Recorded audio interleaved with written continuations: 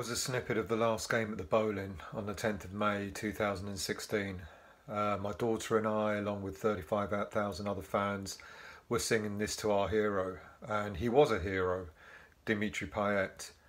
I won't lie, there was a lump in my throat and a tear in most fans' eyes on that night when we were singing this and when we were singing the Bubble song as well. There was so much passion and intensity on the night.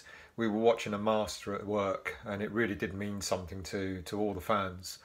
I think it was probably the loudest I'd heard the Payet song being sung on that night. But can you ever imagine singing this to Dimitri Payet ever again? Yep, the inevitable has happened. Welcome to Irons United for another window transfer special, or transfer window special I should say. I'm going to focus a little bit on Dimitri Payet. Apparently, Marseille are in financial difficulties and they're looking to offload a number of their players. Deja vu? Well, you bet, because this is how we managed to acquire Dimitri Payet in the first place, when Marseille needed to sell and we snapped him up for £10 million. So he joined us way back in 2015 and immediately became Slaven Bilic's main man. And he became the new talisman for the fans. In his first season, he scored 9 goals and assisted in 12. His free kick taking was quality, and we loved to see the way he took the game to the opposition. And it was the opposition that had to worry about him and be more wary about him than us being cautious about who we were playing. So a great first season, and what was there not to like about this player? But of course, with West Ham, nothing really lasts forever. In the 2016 season, we were looking forward to a new era, a new stadium, the arrival of a number of new players, but it was evident that there was something not going well with Payet in the background. Some say it's because he was unhappy with the false promises made to him about strengthening the squad. Yes, we did sign a lot of players, but most were really mediocre players. Players like Feghouli, Nordveit, Toure, Zaza, Kaleri, Fletcher. I mean, the list was endless. Some say it's because Payet became arrogant and thought he was too good for West Ham after a successful return to the French national team, where they finished runners-up to Portugal in the European Champions finals. Maybe he thought he was too big for West Ham. But the irony was that it was West Ham that gave him the platform to demonstrate his ability again, which is why he got a recall to the national team in the first place. And then others say it was about personal reasons, and I'm not going to go into those, but apparently there were a lot of personal reasons for Payet wanting to leave West Ham. But whatever the truth was, it was evidence that Payet wanted to leave. It could have been a combination of all these issues. We don't know. So by the end of the January transfer window, Payet was gone. Sold back to Marseille for £25 million, a healthy profit of £15 million to the club. And it was clearly the beginning of the end for Slaven Bilic. I mean, the way he loved Payet, it was clear that to him that Payet leaving was had such an impact on him, which resulted in a way of having a massive impact on the team itself, because we never looked the same without him. So after a season and a half, he left us. The first half of the season, that he in his final season with us, he was doing okay. He took a couple of games by the horns and showed us what he was capable of. But it was clear his heart wasn't in it anymore. So he moved back to Marseille. And in the first season that he was there, he picked up where he left off at West Ham. He scored 4 goals and assisted in 3. But then in the past couple of seasons, the last couple of seasons at Marseille, he scored 10 goals and assisted in 19. So there's still a lot of talent there with Dimitri Payet. It's so evident. So what now? We know he's got talent, but we're also aware of the acrimonious way he left West Ham, leaving a very bitter taste in the mouths of amongst the fan base. We seem to be forever victims of player power at West Ham. I'm sure it goes on elsewhere, but it kind of feels like it happens to us all the time, where players just don't seem to believe in the contracts that they sign for us. You know, we had Payet, Sacco and Artovic, and now even possibly Lanzini. So if we got him back, what message would it send to the fans, to the club, you know, after what happened, the history with him? But then at 32 years of age, you know, his best is possibly past him. So is he even worth looking at? Is he even worth getting back? And how, as I said, how will the fans react towards him? But, you know, if he was available for, say, 10 million, would it be a wise acquisition? I don't know. To be honest, sometimes it's better not to look back and to look forward by bringing in younger players, hungrier players at a similar sort of price range. At Irons United, we've already made videos of quite a number of attacking midfielders who have been linked to West Ham, or rumours to have been linked to West Ham. You know, so for the same amount of money, we could be looking at the likes of Fortunis or the young talented Alexis Claude Maurice and so on. So look at our other videos on these players that we've already discussed. So as much as I loved Payet the first time around, I don't think there would be anywhere near as much love for him the second time, should the opportunity arise. But let me say, you know, this is pure speculation. It's like social media putting 2 and 2 together and coming up with 5 again, because no one's really mentioned Payet as a real prospect signing. You know, it's just that, you know, Marseille are in trouble with money. They're looking to offload players. Payet has played for us before, and so the social media rigmarole is saying, oh yeah, well, there's an obvious link, and I actually don't think there is a link, and I don't think Huselos or Pellegrini are even remotely looking at Dimitri Payet. I could be wrong, who knows? But let's move on. Let's move on to some other prospect signings. So having spoken in length about an awful lot of attacking midfielders over the past few weeks on Irons United, the one thing that everyone seems to have missed out on is the fact that Pellegrini is looking for another defensive-minded midfielder. You know, there's so much talk about attack-minded midfielders, and I've no doubt that if a decent player was available and was right for West Ham, we'd probably go for him. But Pellegrini needs to shore up that defence, that midfield defensive play. And another player that we've just been linked to is Stanislav Lobotka. He's apparently the next Luka Modric, according to many pundits. And if you look at him and the way he plays, you can understand why those comparisons have been made. Lobotka currently plays for Celta Vigo. Sound familiar? Yep. He plays for the same team as Maxi Comas does, who we've been linked to for forever, it seems.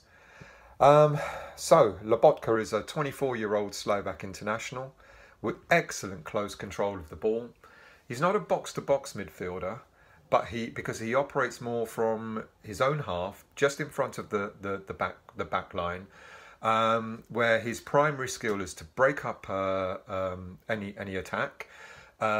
He's very, very good at carrying the ball out and very good at laying the ball off to the attack-minded midfielders to move forward into the final third of the pitch. He's incredibly comfortable on the ball. I mean, if you look at the way he plays, his close control, you know, he's got a lot of confidence for a defensive-minded midfielder. He's not the sort of player that will just get it and then boot it away. He will, you know, he'll beat 1 or 2 players and then look to lay the ball off to the attack line where it could hopefully do more damage. He's stocky, 5'6", you know, so he's got a low sense of gravity. And as I said, very difficult to shrug off the ball. So he plays in a similar role to Declan Rice, but he's got completely different skills to Declan Rice. So I don't think it'd be either him or Rice playing. I think the two of them combined would be a very, very interesting proposition for West Ham. It could be like a really ideal partnership. So you've got your flat back four, you have someone like Lobotka and Rice as holding midfielders, and then you've got the rest of the players to do their thing out in attack. So kind of frees up the likes of Anderson and Antonio and any other midfielder, Lanzini or any other attacking midfielder that will be playing. It frees them up to do the things that they're there to do, which is to attack the opposition. So it could be interesting. It would be an interesting signing if this rumour was to happen. It's being said that West Ham are rumoured to be looking now at a double deal of around about £50 million for both Gomez and Lobotka.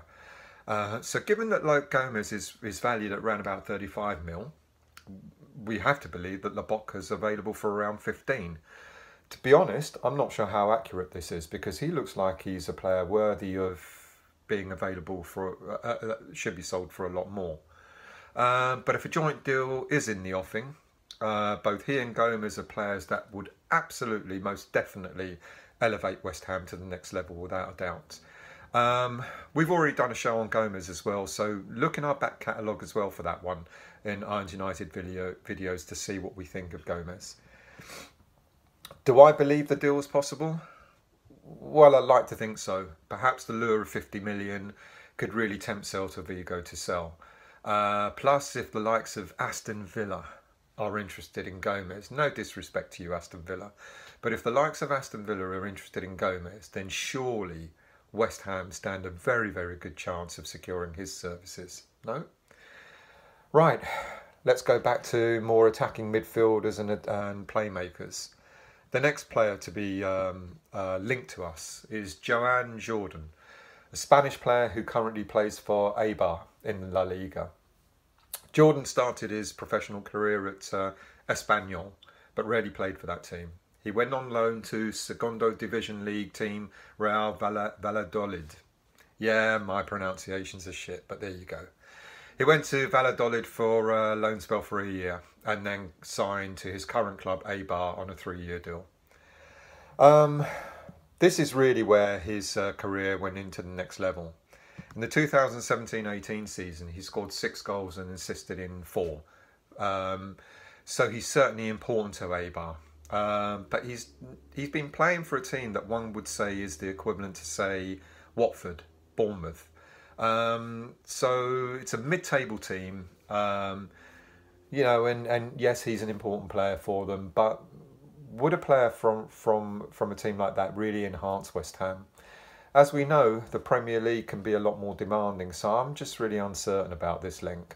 I'm uncertain how it's come about, and I'm not really sure that it's got a lot of mileage. I could be doing it a disservice. What do I know? I'm not in the know. I'm just sort of saying what I see on social media, what I see is being rumoured from other links that we have at Irons United, and we put the show out there for you. So I don't think this one's a goer, to be quite honest.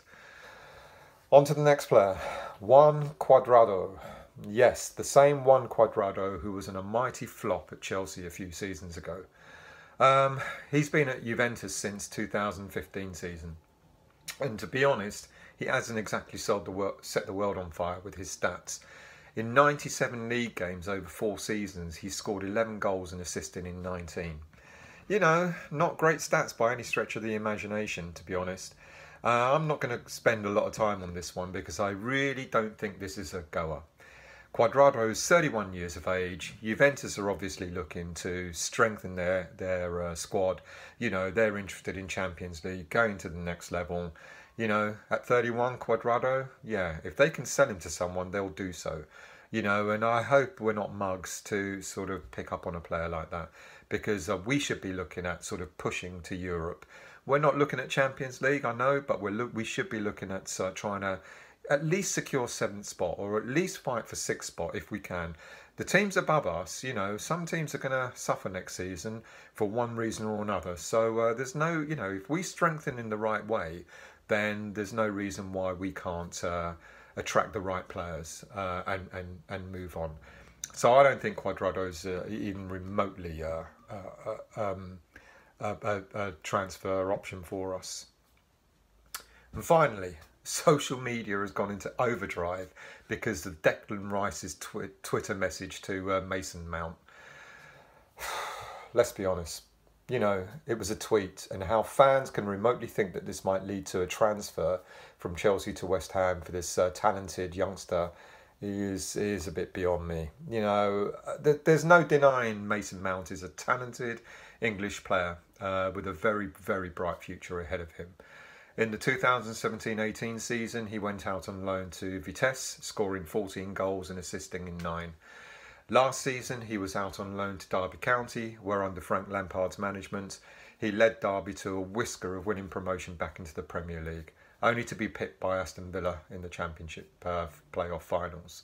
He scored 11 goals for them and assisted in 5. So yeah, absolutely, I would love him to come to West Ham. Maybe a loan signing? Yeah, maybe. But I think with Chelsea's predicament next season, where they have a ban in place for transfers right up to 2020, I don't, and also with the departure of players like Eden Hazard, I think Chelsea are going to be looking at trying to obviously strengthen from within. And the obvious is to look at their youngsters and see who's going to be able to fill some gaps. So it's possible Mount will be much more valuable to Chelsea rather than loaning him out or even selling him. So I can't see this happening. But again, who knows? Football's a funny world, money talks, and you know, anything could happen. Anyway, that's another roundup of transfer gossip. It goes on and on and on, and I hope we're not boring you with it. I just hope we're giving you some indication as to what's going on out there, what the gossip is, and what might be in the offing. So subscribe to Irons United. Give us your views. You know, leave your comments. Tell us what you think. If we're all talking bollocks, say so. If you like what you hear and you want to hear more, let us know. Again, as I said in some of the other shows, if there are players that you're aware of that we're not talking about, tell us, and we'll look into them for you. Thanks for watching, and have a pleasant rest of Sunday afternoon.